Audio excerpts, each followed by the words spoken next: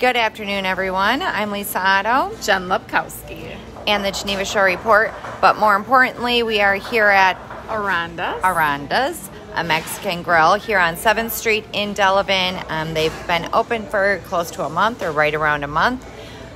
Beautiful place, beautiful service, and beautiful food. So this over here is a combination plate with a taco and a burrito and rice and beans. And then this is right here, this is like a little... like a chicken enchilada soup. And then, of course, everyone gets their own dish for salsa. And you pour it in. I know. It's perfect. Their chips are fabulous. I have a flautas. Is that what you call it? Flautas.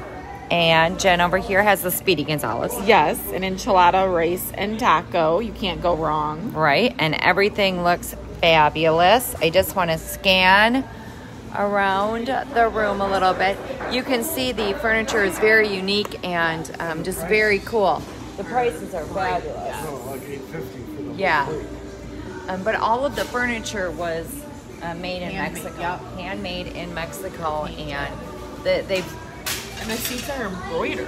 Yeah, they're very comfortable, very well done. The whole place is just very well put together. You can see on the back of all of the chairs there too, they have the hand painting going on.